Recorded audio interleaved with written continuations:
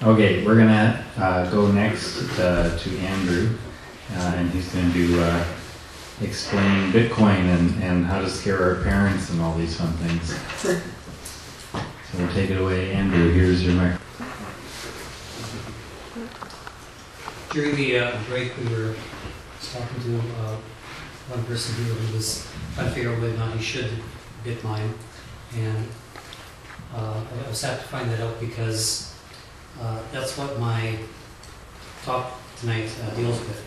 Not just how to Bitmine, but whether or not this is something that you want to do. So it's Cryptocurrency Mining 101, how to amaze your friends, confuse your parents, worry politicians, and feel like a foreign currency trader in your cool basement, which will be very warm by the time you're started, and do this all by yourself. The title was inspired by this picture that I found on CoinDesk, which explained what your friends will think you do, and your friends will worry you. They'll think you're doing something very risky. Your parents will be utterly confused because it has something to do with computers. Expect to be mocked by people you don't know very well in society. Politicians, of course, are fretting about this. You will feel like you're trading in foreign currencies as you watch incredibly small fractions of Bitcoin slowly accumulating in your account. And what you'll actually be doing is really just mucking around with computers. The uses and the intended and unforeseen consequences. He's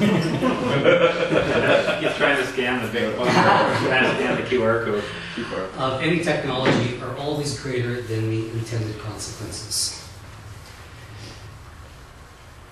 On December 1st, 2013, a fellow at a college football game in Florida decided it would be fun to hold up his QR code for ESPN to air. Someone captured it, put it on Reddit, enhanced it, and he got $26,000 in Bitcoin. Holy crap.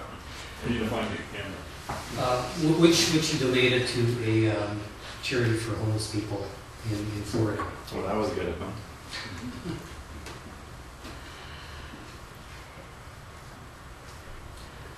I first heard about Bitcoin years ago on Spark, the technology show on CBC Radio. And they explained it as something that was being used in developing countries in place of currency, state currency, which was hard to come by. But in these countries, everybody still has a cell phone. Cell phones are very, very cheap. So instead of trying to barter and the inefficiencies of trying to trade, 2.5 chickens for fixing the tire on my car, everybody goes around and they were transferring bitcoins from one phone to another. You take a taxi, you pay with Bitcoin. And it was having a wonderful positive effect on the economy in developing countries. So this is an example of use of private digital currency. I work in the financial sector. I'm a technical writer for Hewitt's Financial, which is now owned by Toronto Dominion Bank. So I need to say that all of my comments and opinions are entirely my own and not those of the bank. So we deal in the digitization of state-issued currency, which is only a slight different nuance. It's who's creating the currency. I was interested as well when I listened to the Spark show because I was wondering is this a new emerging technology that's going to put me out of a job? Or is this going to be the next project that I'm working on? And this company, Canadian Virtual Exchange in Edmonton, has been running now for 3 years, and they have a card which is on the Sears network, the same network that MasterCard, credit cards, the debit cards, and gold payment cards are on in Canada. Exactly. Someone in the Exactly. crowd has one. And allows you to go into any store or automated teller, which is on the Sears network in Canada, and do a withdrawal, converting Bitcoin to currency, or buying really any good. They don't have to take Bitcoin. They can take your card, which is on the Sears network.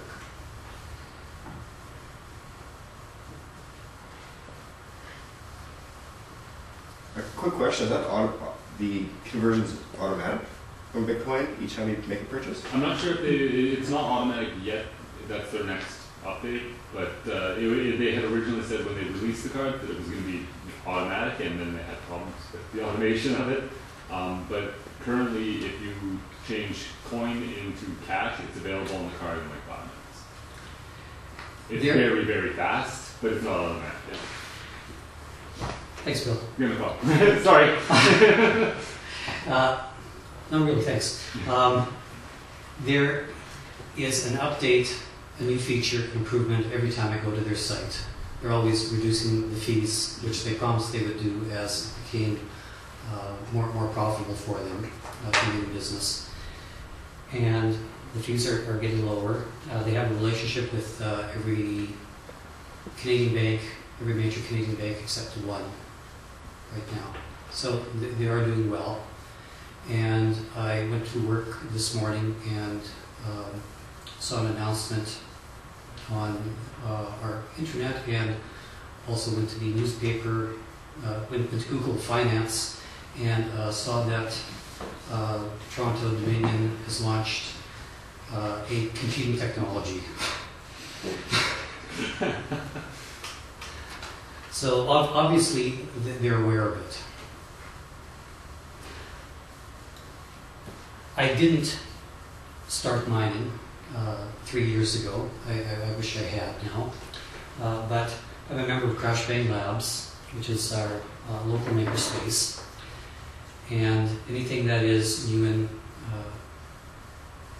interesting technology becomes of interest to us, and we'll find someone there who is probably thinking the same thing you are and will help you solve the problem. So we started cryptocurrency mining special interest group, I guess, and 6 months ago started putting together mining rigs.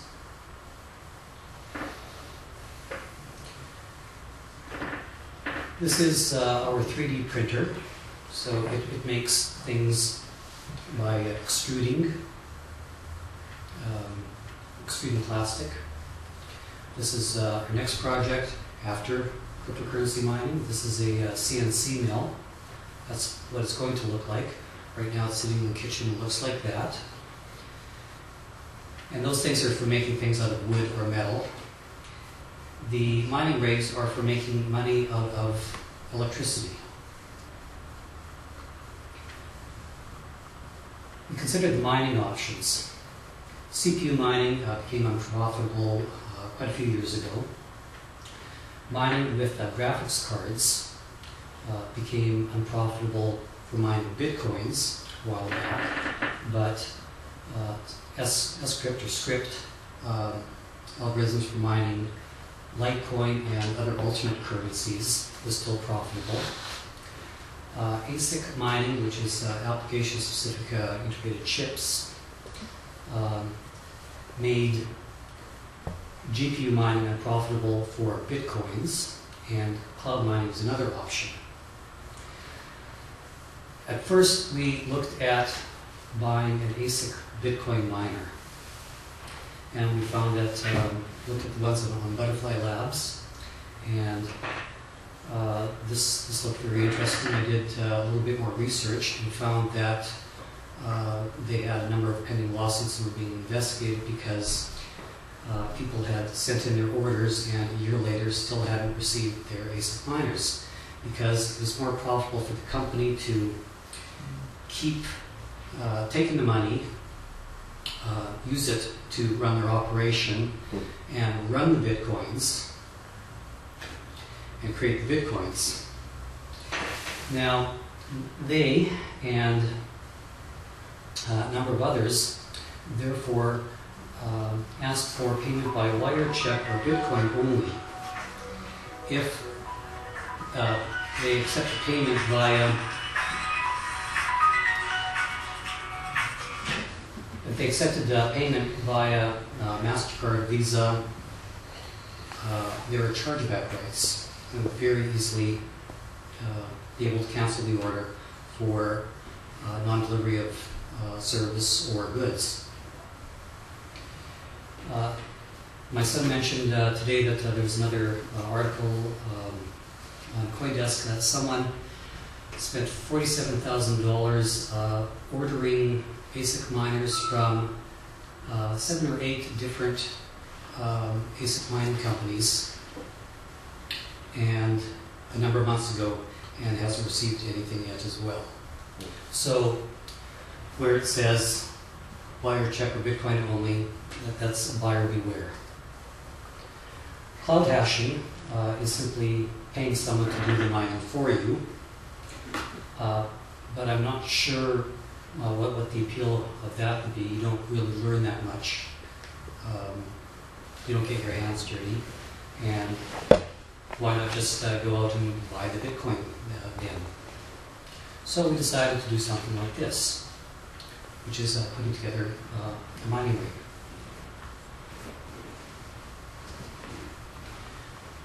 The components that you need are an AMD graphics card. Current generations are R9, 280, and 290. We found that the Gigabyte brand seemed to be the most reliable. Google has all of their server farms, thousands and thousands of computers built for them by Gigabyte. And what they've learned by running these computers 24/7 for years and years is how to make robust equipment. Our motherboard, we also picked the Gigabyte ones.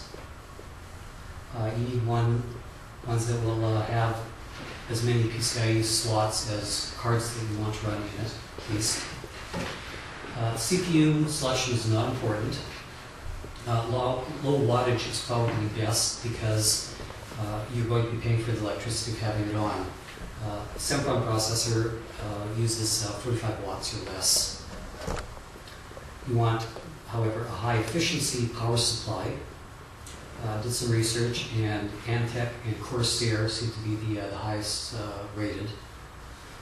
Antec had the best 1,000 watt power supply. Corsair is second best. Corsair had the best 860 watt power supply. Antec is second best. So those seem like good bets. RAM 4 gigabytes or more. Bill swears that more works better for him. We tried different capacities, 8 and 16 gig. It didn't seem to improve the hash rate though. You can use a Windows operating system, but you don't need to use Vamped, which is a little Linux distribution designed specifically for mining. You'll want extra cooling fans, and you may or may not want a case or a rig for it. This is how I first started. Notice we have, I think, 5 fans blowing air into and taking air out of the case. Notice the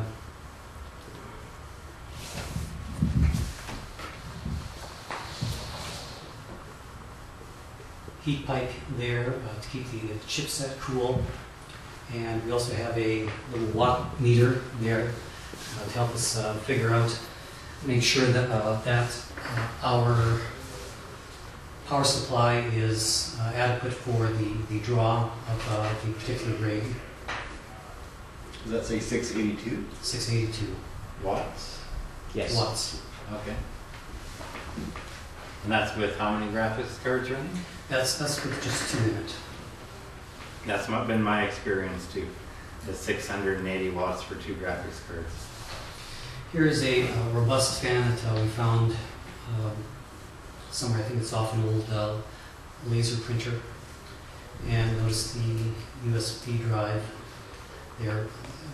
So we don't have any hard drive in the computer. The entire operating system and software is entirely on a little USB drive.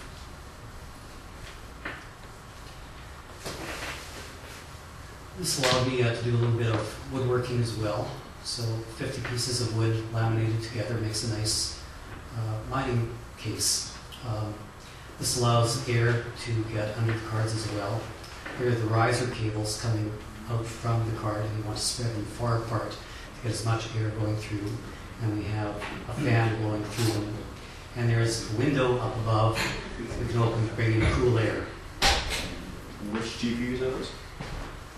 Those are Sapphire R9280s. There are 4 there. I've had as many as 5 going at once there. I've had 3 release the blue smoke that they run on. We know that they run on blue smoke because when the smoke comes out, they stop working.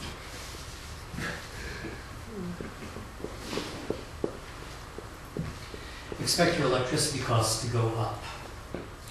These are April from 2013 and April 2014. So my power bill last year, in the same month, was $60.25. This year, $434.60. I wonder what's causing that. Did SAS Power call you to ask you what's going on? As I said, your friends will warn you. My friends warned me that expect the police to show up someday to find out whether or not I have a grow up. Yeah. I've been waiting for it to. Like that. I expect that there are enough people mining, though, that they understand what's going on or probably going on. Oh, they've scoped you up, don't worry. Big check, just to make sure. Spina and CIX. Okay, he's bought lots for me. The higher electricity cost is slightly defrayed by a lowering in heating cost. So, my January heating bill last year, which was a cold month, was $115.94, and this year it was $46.60, which is barely more than the cost of my water heater. Huzzah!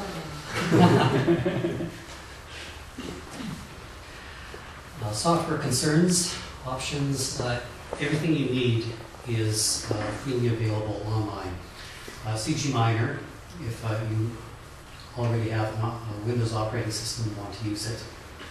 Or we found that Litecoin Vamped worked very well, and I found it easier to configure in Linux, surprisingly, although I had reluctance to try something that I wasn't familiar with. You'll need the Win32 disk imager to copy the image of Litecoin Vamped onto your USB drive. And of course you'll need a Bitcoin wallet or a wallet for whichever currency you want to be paid in. And then cut off at the bottom is for remote access. You can use PuTTY, or there's also a utility in Windows that RDP, remote desktop. yes, and that way you don't need to have a monitor and a keyboard hooked up to every rig. You can just remote into each of the rigs into the house to check on how they're going. So your CG Miner bat file will look something like this, and the first line, GPU max allocation percent 100, GPU sync objects 1. VAMP sets all of that up for you automatically. Then you have a CGMiner config file. And these are just a list of all of the different mining pools that can connect to. And we're trying different ones and switching between them. So we just mark out by putting a little underscore at the beginning of the line, and then it ignores it. It's still a little bit hard to read.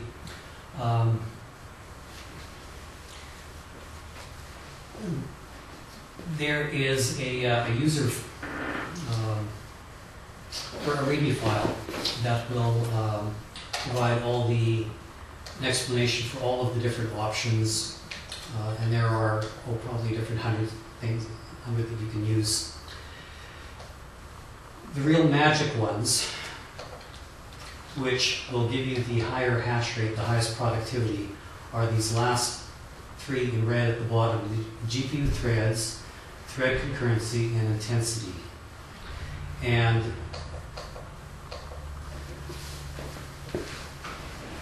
I could not find anywhere online that would explain what it was that I needed.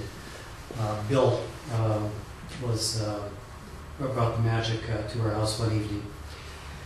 And at that point, now looking at this, I realized that I was able to find the information online, but it was called, where people were sharing their settings. They would refer to this as TC. I didn't see any command for TC, they meant thread concurrency. So GPU threads 2, thread concurrency 11,200, intensity 13, which is not intuitive because you have a choice from 1 to 20, and you think that more is faster. Well, actually, you need to slow it down, and then everything works in sync, and your hash rate all of a sudden goes up by 200 and some kilohashes per second. So you can mine yourself, or you can join a mining pool. If you mine by yourself, you will earn nothing for a long time, and then all of a sudden you'll crack a block, hopefully, and it's like winning the lottery then. If you join a pool, then everybody shares in the work and the profits of the work.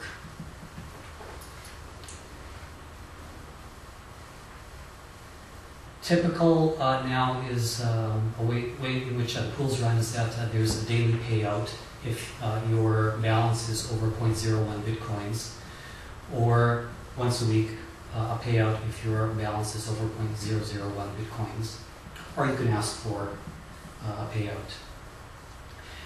Typically they'll have servers for multiple regions, and you'll set up your config file so that if one server fails, your miner will automatically start mining on the next server for that pool. So you won't have 6 hours or 12 hours where your miner is working away but doing nothing. And the pools will also have various monitoring and reporting features to tell you how your rigs are doing. This is one of the first ones that Marshall was using last summer, Burnside's Litecoin mining pool. Put it in here because I noticed that this site should be considered temporarily closed until we can procure stable hardware. Our current hardware is crashing every 3 to 7 days or so. These are still early days in mining, and it's sort of the Wild West, and you can expect in a competitive environment that's unregulated, people will do things to try to bring down competitive pools as well. This is the Litecoin mining pool that I joined shortly before Christmas last year. And on Christmas Day, this one was hacked, and all of the miners had, well, I guess about a third of the miners, the ones with the biggest balances, had their wallets or balances there emptied. That was hash cows. Oh, that was hash cows? Yeah. Okay. I saved this screen because I cracked a block. Felt like I had accomplished something. Then found out about, someone had the brilliant idea to mine altcoins, figure out which one was the most profitable alternate script coins, do the switching for the miners, and then we do the conversion and you're paid out in Bitcoin. And as Marshall mentioned, this is the one that was Yes. hacked. After that, I switched to Middlecoin, which was doing very, very well. And then others started coming online, Clever Mining and Waffle Pool. So there was a need to try to figure out which of the pools was the most profitable. And some started a website called Pool Picker, which started tracking the profitability of the different mining pools. So the ones that are in green here are the ones that were most profitable, averaged out for that period, 28 days, 21 days, 14, 7, 3 days, and for 1 day. And at this point in time, Clever Mining had overtaken the other ones.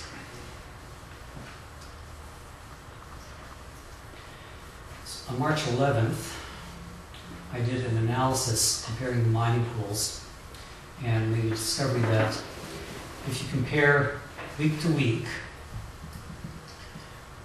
the average hash rate for the mining pools was decreasing at an increasing rate.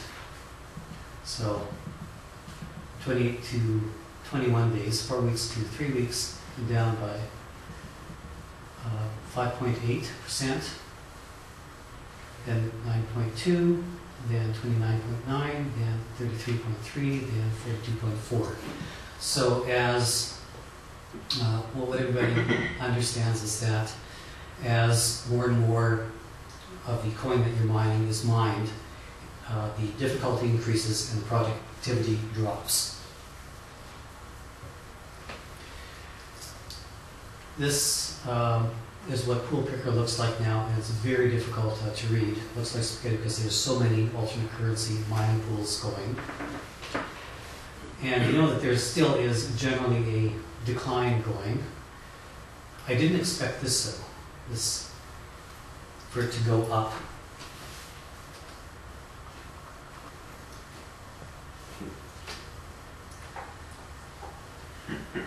We did an analysis of the decline in mining, and reminded me of a joke I heard. An infinite number of mathematicians walk into a bar. First one orders a beer. The second one orders half a beer. Third one orders a quarter of a beer. Fourth one orders an eighth of a beer. And a 16th. I can string this one up, but you know where I'm going.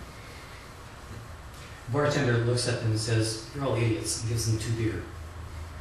Because of the declining amount, it will slowly approach until they reach exactly 2 beer. We're approaching about 2 minutes left.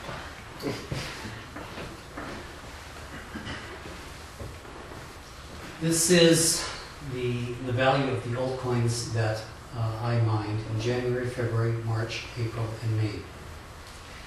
And had it not started to approach a curve and level off, that would have held true that I never would achieve the same profitability that I did in my first 2 months. Unless something like Dogecoin comes along again. Or there are also other unpredictable things that are happening. Shit. I think we know who's buying all the Dogecoin. There are currencies being developed called N-script, I believe, which are designed to be difficult for anyone to develop an ASIC miner. N factor. Yes, like Bitcoin. The other thing that you need to consider before deciding to mine is where do you think the value of Bitcoin is going to go? Is it going to go up or is it going to go down? There used to be a phrase heard frequently, it's going to go to the moon. The Winklevoss twins said that Bitcoin could hit the market cap of 400 billion, 100 times higher than it is right now. This caught my attention because it was in the National Post, not a coining magazine. And our company was temporarily owned by Bank of America as well. And analysts there predicted that value of Bitcoin could reach $1,300 US. And this was on December 5th, 2013. Here's a year chart showing the value of Bitcoin. And actually it did come between 1,100 and 1,200 there. And it's been slowly declining since. If you're going to decide to mine, you also need to consider all the risks. Back in November yet, Mt. Gox, along with others, were being had magazines warning people against doing business with them. And then Mt. Gox fell, and in Canada, Flexcoin shut its doors. I mentioned that you can expect also to be mocked or ridiculed. And here they compare, in this magazine, New York Magazine, they compare miners, altcoin miners, to those who are expecting the end of the world and aliens to come and take them away. And when the aliens did not come on December 20th after they had sold all their earthly possessions, instead of giving up, they started proselytizing, trying to convince others that all their sacrifices hadn't been in vain. And this is a psychologically normal response. So this was making fun of people who were saying that Bitcoin is a good thing to buy into. Now that's a little bit arrogant though, and ignores the fact that the whole monetary system nearly collapsed in 2008 as well. And on September in 2008, central banks had to inject $184 billion into the banking system in the US to prop it up. So it's not like the banks are run necessarily that much better. Now, Canada avoided much of these problems. I don't think anyone could mention offhand the name of a bank that's failed in Canada. However, if you go to the Canadian Deposit Insurance Corporation, it has a list of 43 member institutions that failed since 1967. Most of these are trust and mortgage companies, however, there are a number of banks in there as well.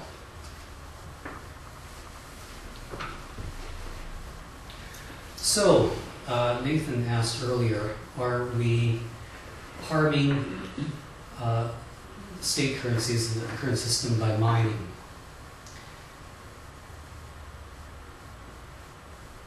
According to the European Central Bank, currently virtual currency that interacts with state currency poses no risks since money creation is at a low level, the interaction of Bitcoin and similar schemes with the real economy is low, used relatively infrequently by a small group of users, and most importantly, their use is dispersed geographically across many state currencies, hence the impact is negligible.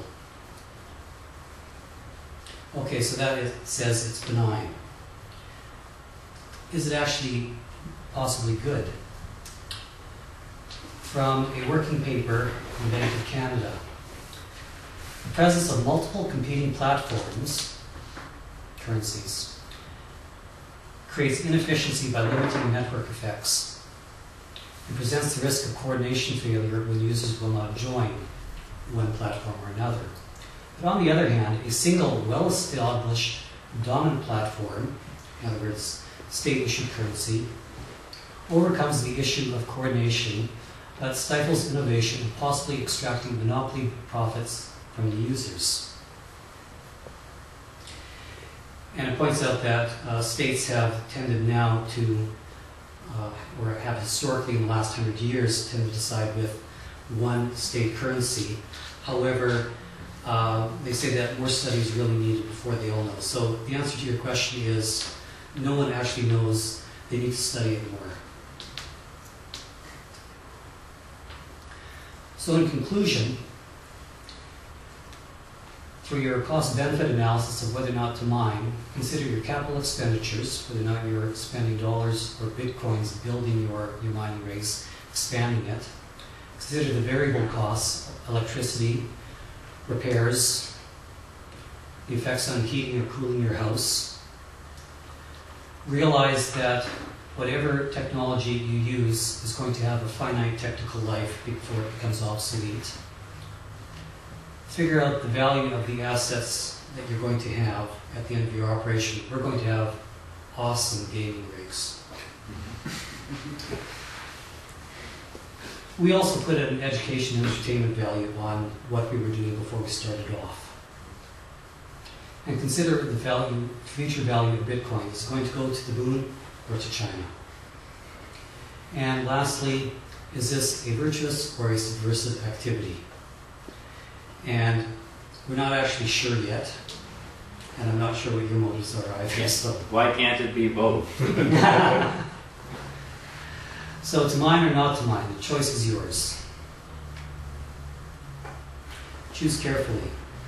And CoinDesk actually agrees with me, and they were able to say it in only 6 words. Bitcoin is brilliant, forward extremely volatile.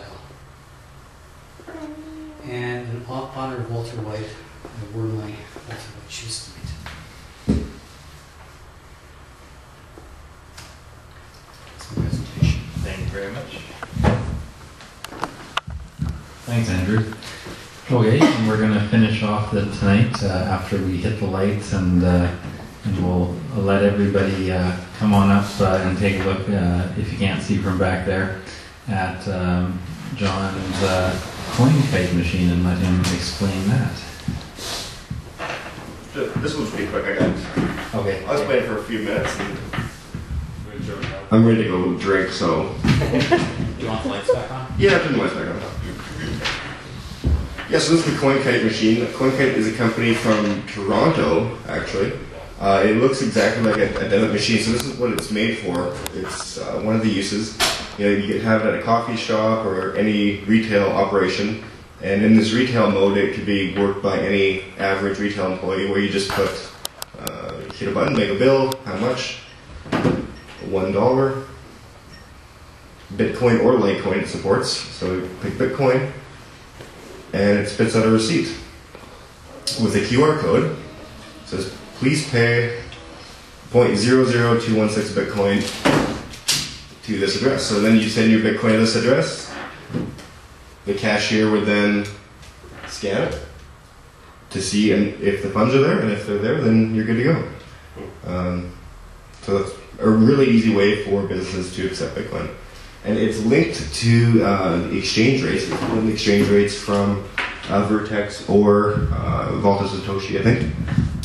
And this is kind of interesting, is you can set what markup rates you want to put on accepting each individual currency. So a business could actually, instead of paying 1%, 2%, 3% to a credit card company, you could actually put your own fee of 1%, 2% and actually make money on each transaction as an extra transaction fee, just doing the conversion. But the thing I'm really interested in this machine for is the second mode, which turns it into a Bitcoin exchange. So I can buy or sell Bitcoin right now. So if I hit a button, it prints out the rates, and the rates are linked to Vertex, and I think I've got a markup and a discount for buying. So there are my rates. Selling Bitcoin for $482, and I will buy it for $462, if anyone's interested. Also Litecoin, and coming, I think in June, is Blackcoin, which I don't know too much about, but it's a proof of proof of stake coin, which seems to be really popular right now. So that's actually coming to the CoinKite. I don't know how I feel about that, but it's happening. Next and NEM, similar to those two. It must be close, similar to NEM, and NEM is also a proof of stake. Yeah. Interesting. And also these, they call it the first Bitcoin debit card. So it's a chip card. I like to call it a receive-only hardware wallet, which is basically just a picture, a QR code. So if you go somewhere that has one of these CoinKite machines, like if your favorite coffee shop had it, Atlantis, or O'Hanlon's, you could put your Bitcoin on the card and pay for it just like a regular debit card transaction. And I'm selling these cards, they're $10 each. I think on the website they're like $9, so if you want one, they're kind of cool, so you can... Yeah, it's like you can have... the other one, so I might as well get this one. Yeah, it's like you can have an actual physical Bitcoin in your hand. Any questions about it? Anyone want to try it? Oh yeah, we'll try that. I have a question that I was asking over the break, because before I started Trade Bank, I had a business which was selling custom blinds and window coverings.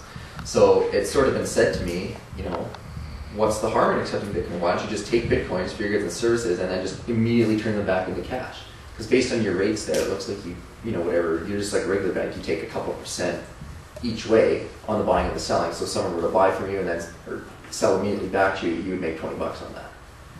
So, like the BitPay, there's a service that does that called BitPay, which will convert your Bitcoin into cash next day.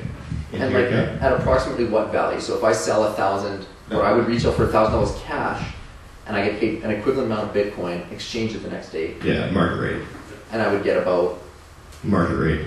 Yeah, so you get market rate of the transaction time. So the BitPay gives you a 15-minute window to complete the transaction. Okay, so and within that 15-minute window, if you say, this is a $200 item, they will give you $200 less their fee. Now, the CoinKite, they have a wallet service online too. It's actually a pay wallet service. If you're receiving Bitcoin, I think it's like $100 a year, kind of like BitPay.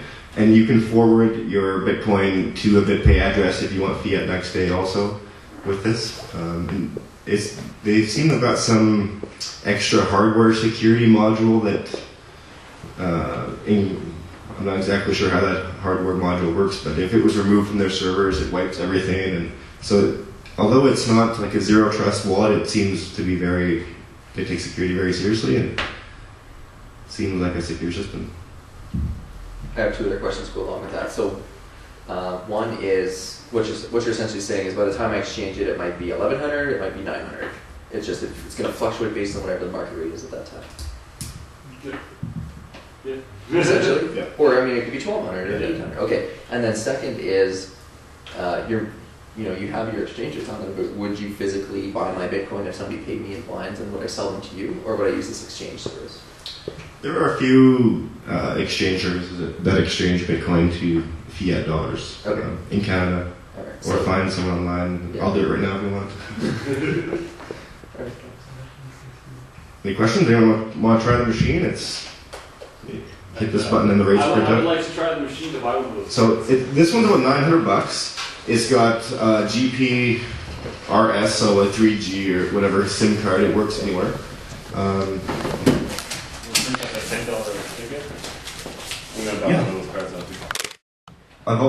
Marshall? How do you use those cards? What service do you use? Exclusively for use with CoinKite's machines. Right, it works. The coins only work in CoinKite machine, but the card is linked to their online wallet. So, but I think they made their API public, so should somebody else design one to work with them, they have no problem with that because it helps them.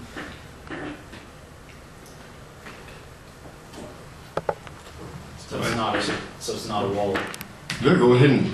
So it's not hit the buttons by itself. It's a way to spend Bitcoin in your CoinKite online. Right. Wallet. Yeah. Right. It's basically just a link to the online version. Bitcoin, Litecoin. I will take Bitcoin, Litecoin, Doge, or Vertcoin. Nobody takes Doge. I prefer Doge.